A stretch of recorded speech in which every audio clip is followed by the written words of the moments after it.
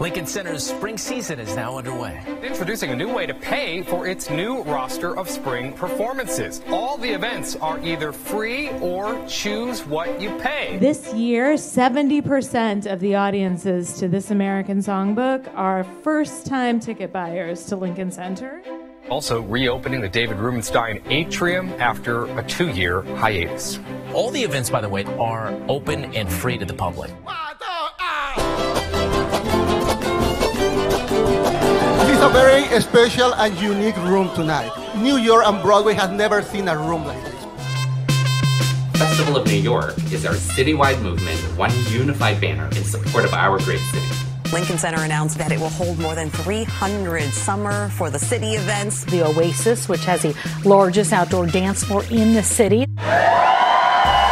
The world's leading performing arts center, known for opera, dance, and cinema. But tonight, something different. We are making history tonight, and this is a legendary concert.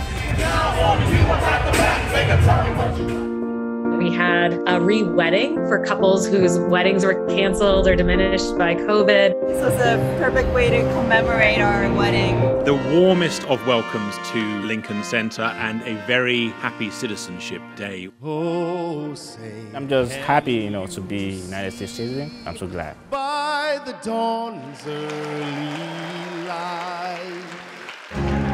The newly renovated David Geffen Hall at Lincoln Center is getting ready to open its doors to the public. So we built through the pandemic, and now this project opens 2 years early in 2022, not 2024, on budget, having created 6,000 jobs for New York. It is a transformation. Good evening, how are we feeling? Welcome to the new David Geffen Hall.